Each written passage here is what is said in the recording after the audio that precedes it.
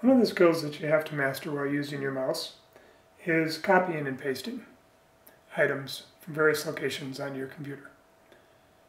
So in this video I have two folders, Training 1 and Training 2, and both folders have content at this time, as you can see by items poking out of the little folder area. I'm going to open both folders by double-clicking on them.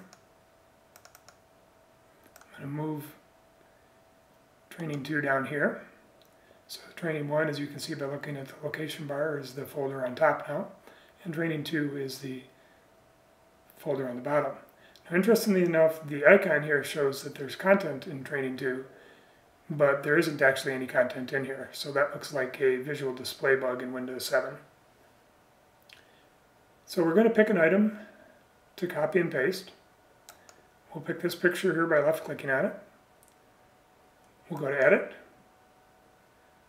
We'll go to Copy. Now notice there's also Copy to Folder. You can play with that, but it's unnecessarily complicated. Just select Copy and left-click on it.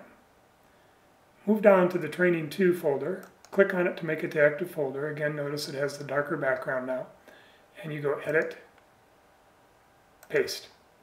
And we now have two copies of that picture, one in each of the folders. And this concludes the copy and paste training video.